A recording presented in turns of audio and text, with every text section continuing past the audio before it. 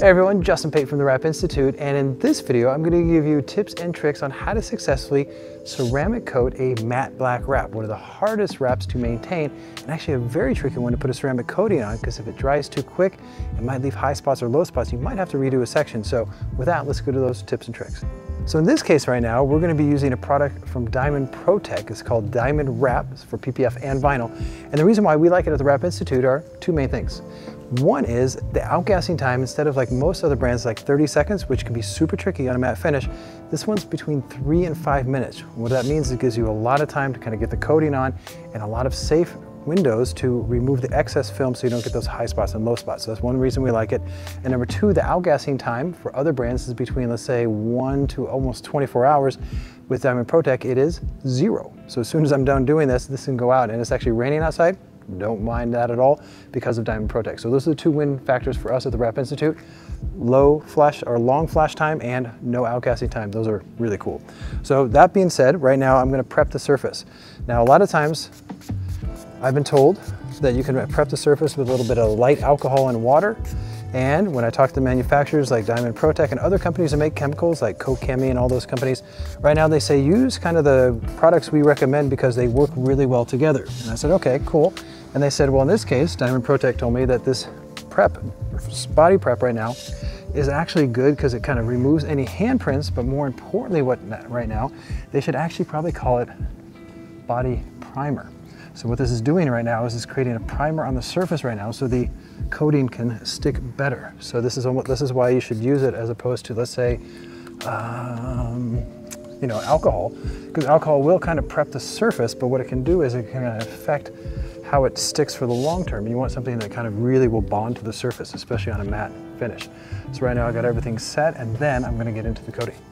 All right, now I'm ready to apply the coating on top, and you want to use a nice foam applicator. And in this case, this is a big, I don't even know what we call it, a back fender, the back section of the Cybertruck right now, the bed, I guess.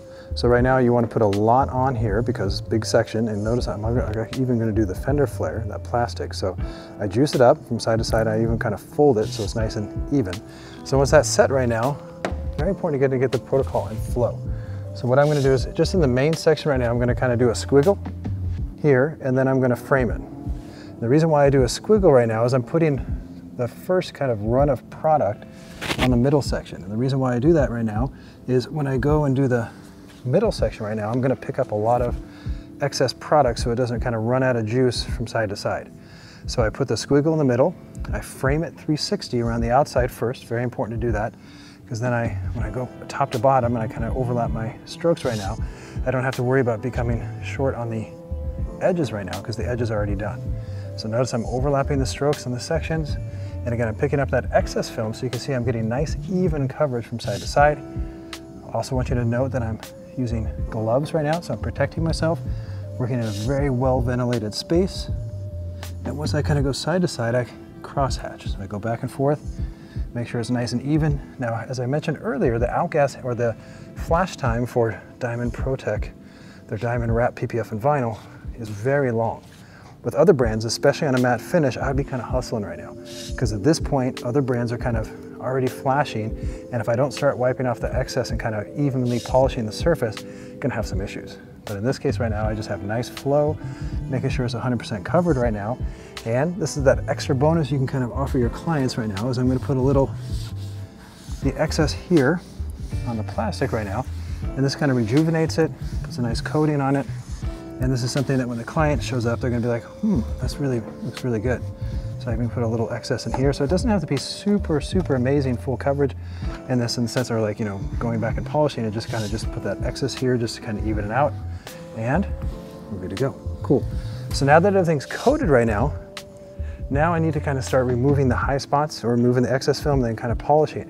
And if you come in here right now, you can kind of see it. This is what's called flashing, or kind of like the material's full with a product, and so now that it's full, anything excess is kind of floating to the top. It kind of creates that rainbowy look. So now you want to take off the excess, and it's very important to use the right towels.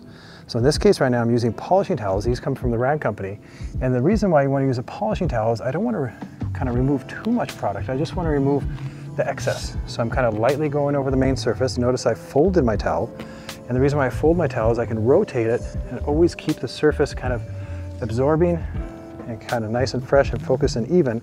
And very important to get this protocol. So again, I'm not pressing too hard, just kind of going over the main surface nice and easy and straightforward. And now all the excess is removed, and you can still see there's a lot of stuff going on. So now if I let it dry too long, again, those are gonna kind of dry in those high spots, low spots. But now I take another polishing towel, and now watch the love. So now I'm putting a little bit of elbow grease in there, because now I want to evenly polish that across the surface. And if you're a rapper right now, you know how sensitive matte black is, any matte, particularly black though. And right now you can see that it's really polishing up extra beautiful. Again, here I rotate it, and you can see my hand is extra wide right now because I'm putting even pressure, and that's a good key for polishing right now. And then I go back and forth and working evenly from top to bottom.